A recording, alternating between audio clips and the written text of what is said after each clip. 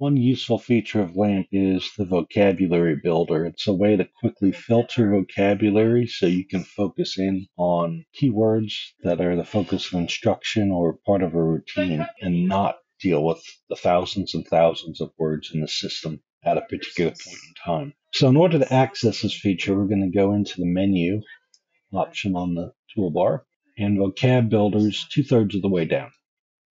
This brings up a panel here with a whole bunch of options around the edges. What we're seeing in the center of the window, though, is the list of the thousands of words that are already in the system. Search toolbar at the top so we can quickly filter through that, or you can also click on the letters that appear on the right-hand side as an alphabetic directory around the system. So any one of those ways will work. What we're going to do is first turn on the vocabulary builder. So you'll see down at the bottom of the panel there is off on button. We're going to make that green and we're going to disable all of the words. So what we essentially did here is told it that we don't want to see any words right now. It's a blank slate.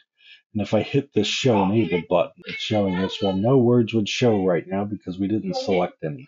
I'm going to tap show all so I can see those thousands of words that are at my fingertips though. And now I'm going to do a search. So the first word that I want to teach the student in this lesson or use in this routine is the word I, pronoun. So I'll bring up my keyboard and just type the letter I. First option here is for I, but you're going to notice there's a little right arrow to the left of it. That, if you click on it, will expand and show you all of the options for I that appear there. So we see a couple keyboard options. I want this last one, which is the pronoun symbol. So I'm going to check that box, and now I is enabled for my vocab builder. We're also going to add a couple other words here. So let's bring my keyboard back up. I want to say that I like and select that.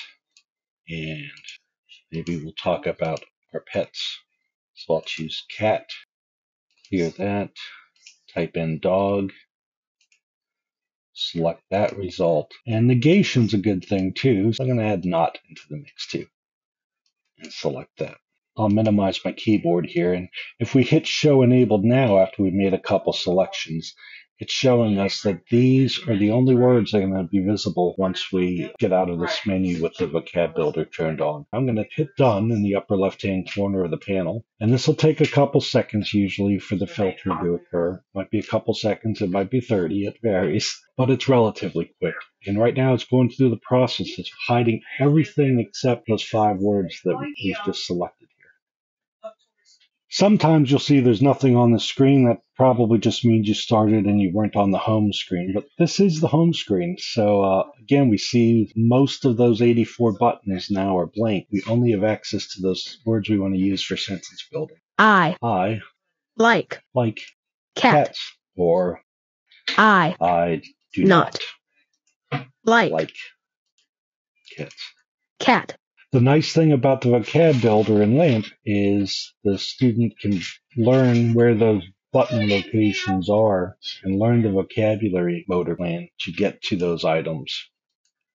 Cat. And then when the full vocabulary is back, they've had experience and practice using the buttons and the locations where they exist. So to get that full vocabulary back now, we're simply going to go to Menu, Vocab Builder, and turn off the Vocab Builder so it'll go back to its gray state, and we'll choose Done. And again, that one went very quickly, but now we're back to the full vocabulary, over 5,000 words, but I is still in its same location. Like. Still in its same location. And cat. With the vocab builder, it toggles back and forth. So if we just wanted to go between those two items, full vocabulary and the cat vocabulary, we simply need to turn the screen button back on and hit done. And after it's done doing its filtering, we'll see those 5 words are the only thing remaining available within the system.